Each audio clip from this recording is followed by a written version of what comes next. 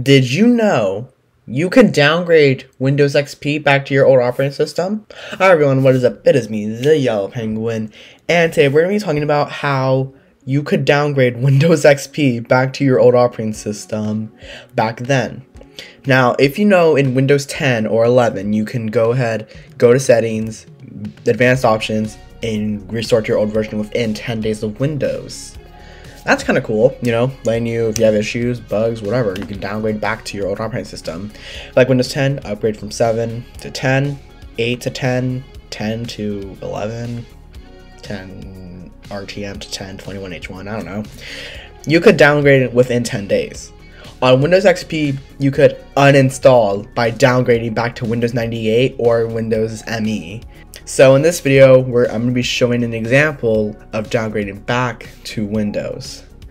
Now, as a precaution, I'm not sure if this is 10 days, if there's a limit. I'm showing you what I know, really as an example. You cannot, however, downgrade from Windows 2000. It's Windows 98 or ME, so basically the 9X system. Now, I hope you enjoyed the video, and let's get on to the video. Okay, so as you can see right here we are on an upgraded version of Windows XP from Windows Millennium Edition. As you can see, we just got an upgrade. It's gave a bit of wallpaper. For some reason, Pinball turns into Movie Maker. Kind of interesting, but whatever. We have Outlook on the desktop. We have all this application on the desktop. So here is how you would undo your upgrade from Windows 98 or Windows Millennium Edition. We'd go to Control Panel, Add or Remove Programs, and go to Windows XP Uninstall. We click Change or Remove, and then we click Uninstall Windows XP. As in series here, it says, are you sure you want to uninstall Windows XP and restore your previous Windows system? We're going to click Yes. Now it's processing, so think about your Windows XP installation, because now that we're shutting down, next time you boot up, it's going to be uninstalling. It's kind of like in Windows 10, when you have your, or 11, or 8, I don't know what our system you have, I think. As you see, starting with this uninstallation.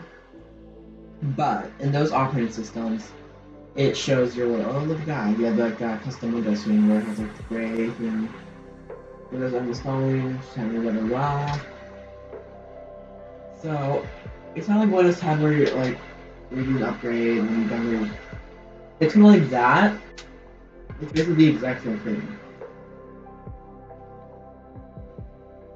And now we are booting back into Windows Millennium Edition, back to what we had before. I don't think it was this exact thing, but whatever.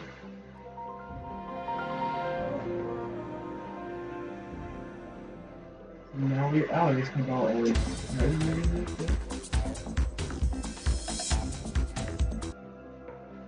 That's cool, I guess. So as you can see right here, as you know, we have all these ranges and stuff. So, And so that is it. I'm sorry for the bad audio, but as you just saw, we have successfully uninstalled and downgraded Windows XP. So I really hope you guys enjoyed the video. Like and subscribe for next week's video. We post new videos every single Wednesday at 3 p.m. Pacific Standard Time Zone. So yeah, thank you guys so much for watching. See you guys in the next video. Bye.